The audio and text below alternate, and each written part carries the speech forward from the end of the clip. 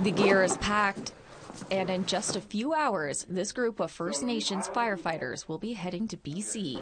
There are some places that we're going to be going to that's seeing 150 milliliters in 24 hours, okay?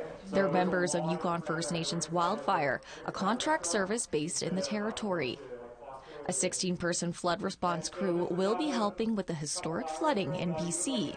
It really excites me to go down with such a positive group. Tanner Borsa is from the Little Salmon Carmacks First Nation. He will be deployed in Kamloops.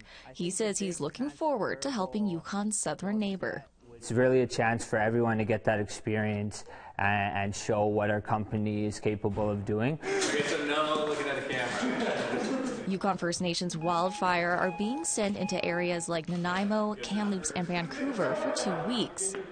They'll be working with BC First Nations fire services on the ground, providing help with recovery and restoration.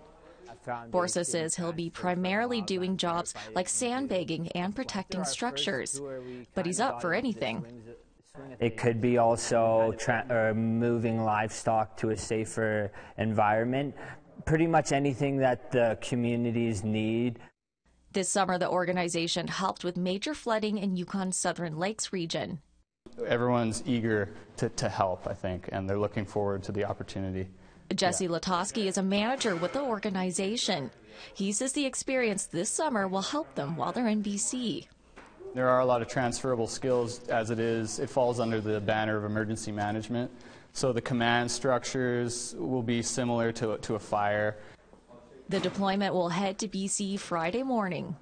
Everyone knows how to hold themselves, and I feel real confident with the group we have down there. Sarah Connors, APTN National News, Whitehorse.